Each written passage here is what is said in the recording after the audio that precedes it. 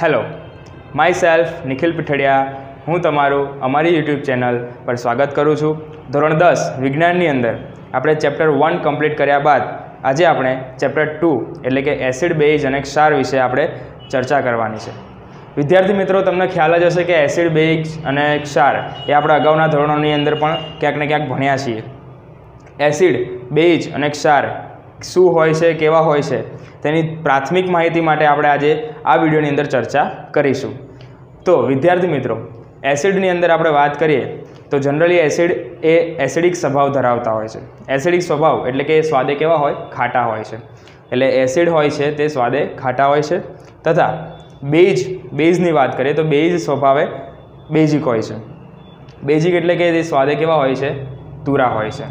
તો આપણે અહીંયા તમે વિદ્યાર્થી મિત્રો જુઓ, આપણે જાણીએ છીએ કે એસિડ સ્વાદે ખાટા હોય છે અને ભૂરા લિટમસને લાલ બનાવે છે. ભૂરા લિટમસ પત્રને કેવું બનાવે છે? લાલ બનાવે. આપણે અગાઉના ધોરણમાં ક્યાંક ને ક્યાંક ભણ્યા છીએ કે ભૂરા લિટમસ પત્રને લાલ બનાવે તે એસિડ કહેવાય. એટલે કે ભૂરા લિટમસને લાલ બનાવે. અહીંયા તમે વિદ્યાર્થી મિત્રો જુઓ, એક એને યાદ રાખવા માટે એક ટ્રીક તમને કહીએ કે ભૂરા લિટમસ અને કયું છે? એસિડ. તો એસિડમાં ભૂલા પડ્યા. શું યાદ રાખીશું? એસિડમાં ભૂલા પડ્યા. ભૂલા પડ્યા એટલે શું થાય કે એસિડ ભૂ એટલે કે ભૂરા અને લા એટલે કે લાલ બનાવે છે. એટલે કે એસિડ ભૂરા લિટમસને શું બનાવે છે? લાલ બનાવે છે. તો આપણે બેઝની વાત કરીએ. બેઝ સ્વાદે કેવા હોય વિદ્યાર્થી મિત્રો? તુરા હોય છે.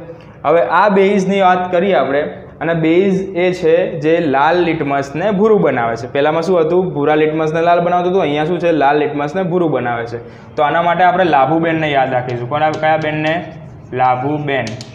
લાભુબેન એટલે શું કે બેઝ હોય છે એ લાલ લિટમસને ભૂરું બનાવે. એટલે કે લાલ લિટમસને ભૂરું બનાવે તે કોણ કહેવાય? બેઝ કહેવાય. શું બોલાશે?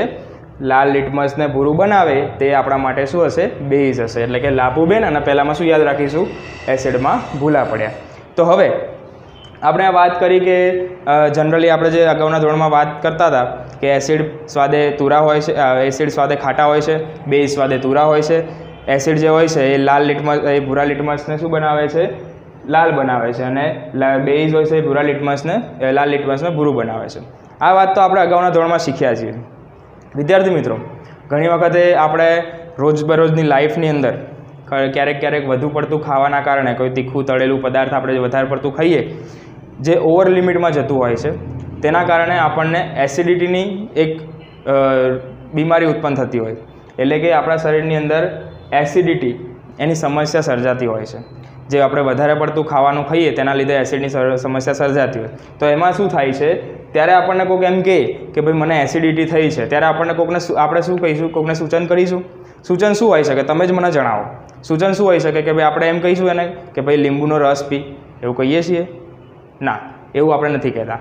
કારણ કે એ તો લીંબુનો રસ કેવો છે? ખાટો. અને ખાટો હોય આપણે શું જાણ્યા કે એ એસિડ કહેવાય. તો એસિડિટી થતી હોય એટલે અંદર એસિડ ઉત્પન્ન થતો હોય. તમારા જઠરની અંદર હાઇડ્રોક્લોરિક એસિડ વધારે પડતો સ્ત્રવવાના કારણે તમને જઠરની અંદર બળતરા ઉત્પન્ન થાય છે. અને બળતરાના કારણે આપણને શું? એસિડિટીની સમસ્યા સર્જાતી હોય છે. તો ત્યારે આપણે એને શું કહીશું કે ભાઈ ઈનો પી લે. તો ઈનો જે છે એ શું છે? કેલ્શિયમ કાર્બોનેટ છે. એ કેલ્શિયમ કાર્બોનેટ એ શું થાય છે કે જે એસિડિટી થઈ છે તેની સામે આપણે બેઝ એટલે કે જે કેલ્શિયમ કાર્બોનેટ છે, જે ઈનો છે, એ એક પ્રકારનો બેઝ છે. અને એસિડની અંદર બેઝ નાખવાથી તટસ્થકરણ પ્રક્રિયા થઈને આપણી જે એસિડિટીની સમસ્યા છે તે નાબૂદ થાય છે. તો અહીંયા લખ્યું જ છે બાળકો કે આથી જ્યારે પણ એસિડિટી થાય છે ત્યારે બેઝિક પદાર્થો આપણે લઈએ છીએ અને તેનાથી એસિડિટીની સમસ્યા દૂર થાય છે. વિદ્યાર્થી મિત્રો, આપણે અગાઉ હમણાં વાત કરી કે લિટમસ પત્ર. લિટમસ પત્ર શું છે? તો લિટમસ પત્ર એક વન ટાઈપ ઓફ ઇન્ડિકેટર કહી શકાય, સૂચક કહી શકાય. આપણે બાઇક હોય, કાર હોય, એની અંદર જે ઇન્ડિકેટર આપણને સ્પીડોમીટર બતાવતા હોય, આપણને ખબર હોય કે કેટલા સ્પીડે આપણી કાર કે બાઇક ચાલી રહી છે. તો અહીંયા પણ આપણે જ્યારે પણ કોઈ દ્રાવણ હોય છે એ દ્રાવણ એસિડ છે કે બેઝ છે તેનું સૂચન આપણે ચેક કરવા માટે શેનો ઉપયોગ કરીએ છીએ? લિટમસ પત્રનો ઉપયોગ કરીએ છીએ. જે આપણને કહી શકાય કે એક કુદરતી સૂચક છે. લિટમસ પત્ર કેવું છે? કુદરતી સૂચક છે. તથા હળદરની અંદર પણ જ્યારે તમે એસિડ નાખો તો એ પીળા રંગની હોય છે હળદર, જેના કારણે એસિડ નાખવાના કારણે એમાં લાલ રંગ આવી જતો હોય છે. ત્યારે આપણને ખ્યાલ આવે છે કે લાલ રંગ આવવાથી તે જે દ્રાવણ હતું કેવું હશે, એસિડિક હશે. તેના લીધે આપણને ખબર પડે છે. પછી આપણે જ્યારે આપણે કપડાં જ્યારે ધોતા હોઈએ, કપડાં ધોતી વખતે ઘણી વખત આપણા કપડાં ઉપર ખાતી વખતે ડાળ કે કઢીના દાગ થતા હોય છે. હવે એ ડાઘને દૂર કરવા માટે આપણે જ્યારે સાબુને એના ઉપર વધારે પડતું ઘસીએ ત્યારે એ લાલ થઈ જતું હોય છે, પીળો રંગ હોય છે તે લાલ થઈ જતો હોય છે. અને એ લાલ રંગને દૂર કરવા માટે ફરી આપણે જ્યારે પાણી નાખીએ છીએ ત્યારે ફરી પાછો પીળો રંગ એનો આવી જતો હોય છે. તો એક પ્રકારનું જે ઉદાહરણ એ છે કે ભાઈ તમારા જે બેઝ જે સાબુનું દ્રાવણ હશે એ બેઝનું હશે, અને બેઝ નાખવાના કારણે તે પીળાના જગ્યાએ લાલના જગ્યાએ ફરીથી તે પીળો આવી જશે. એસિડ અને બેઝની કસોટી કરવા માટે, એટલે કે આપણે ઘણી વખત તપાસ કરવા માટે આપણે કૃત્રિમ સૂચકો પણ વપરાય છે. જેમ આપણે આગળ વાત કરી કે લિટમસ પત્ર એ કુદરતી સૂચક છે, એમ કૃત્રિમ સૂચકો પણ આવે છે. કયા છે? તો એક છે મિથાઇલ ઓરેન્જ અને ફિનોલ્ફથેલિન. જનરલી બે વસ્તુ આપણે વધારે યુઝ કરતા હોઈએ છીએ, મિથાઇલ ઓરેન્જ અને ફિનોલ્ફથેલિન. તો જ્યારે મિથાઇલ ઓરેન્જનો ઉપયોગ કરતા હોઈએ ત્યારે એસિડ છે કે બેઝ છે ચેક કરવા માટે એસિડ દ્રાવણમાં જ્યારે મિથાઇલ ઓરેન્જ નાખવામાં આવે ત્યારે તેનો રંગ કેવો બતાવે છે? લાલ બતાવે છે. અને જ્યારે બેઝમાં ચેક કરવામાં આવે ત્યારે એમાં રંગ પીળો આવે છે. એટલે મિથાઇલ ઓરેન્જથી આપણને ખ્યાલ આ રીતે આવી શકે છે, એસિડ છે કે બેઝ છે. હવે ફિનોલ્ફથેલિનની વાત કરીએ તો જ્યારે ફિનોલ્ફથેલિનને એસિડના દ્રાવણમાં નાખવામાં આવે ત્યારે કોઈ પણ પ્રકારનો રંગ એ આપણને આપતું નથી. એનો મતલબ એવો થયો કે તે એસિડમાં રંગવિહીન પદાર્થ તરીકે રહે છે. અને બેઝમાં વાત કરીએ તો બેઝની અંદર જ્યારે ફિનોલ્ફથેલિન નાખવામાં આવે છે ત્યારે આછા ગુલાબી રંગની આપણને ત્યાં દેખાય છે, આછા ગુલાબી રંગ દેખાય, તેના કારણે આપણે જાણી શકીએ કે તે બેઝ છે. હવે આ એસિડ અને બેઝની આપણે વાત કરી. હવે આપણે આગળના ધોરણોમાં એવું પણ ભણ્યા છે કે ક્ષાર એ વન ટાઈપ ઓફ આપણે સમજી શકીએ કે ક્ષાર એ સ્વાદે કેવા હોય? ખારા હોય છે. સ્વાદે ખારા હોય. આપણે જનરલી મીઠાની વાત કરીએ છીએ તો મીઠું સ્વાદે ખારું હોય છે. એ મીઠું પણ શું છે? NaCl. એ NaCl જે છે એ એક શું છે? ક્ષાર જ છે. અને એટલે ક્ષાર અહીંયા કેવા છે? ક્ષાર એ સ્વાદે ખાટા હોય છે અને તે સ્વભાવે તટસ્થ હોય છે. એટલે જ્યારે પણ ક્ષારનો ઉપયોગ કરવામાં આવે છે ત્યારે એ સ્વભાવે કેવા હોય? તટસ્થ. ના તો એસિડ હોય ના તો બેઝ હોય, સ્વભાવે તટસ્થ હોય છે.